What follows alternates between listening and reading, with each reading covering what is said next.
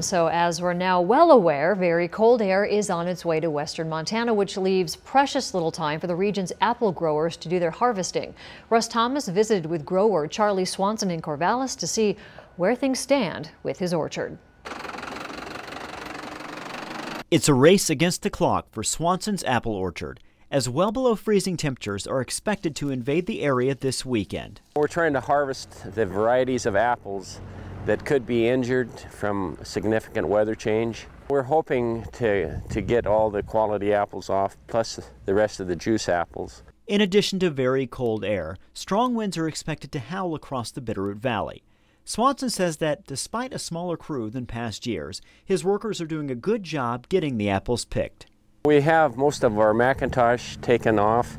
We have McIntosh crosses that we're into right now. We don't want to have loss there. Ultimately, the blast of unusually cold early fall air has not thrown the orchard that far off course.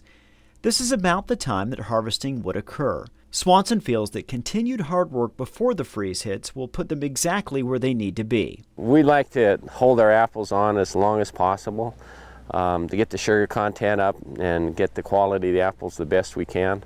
And I think we're there. In Corvallis, Russ Thomas, MTN News.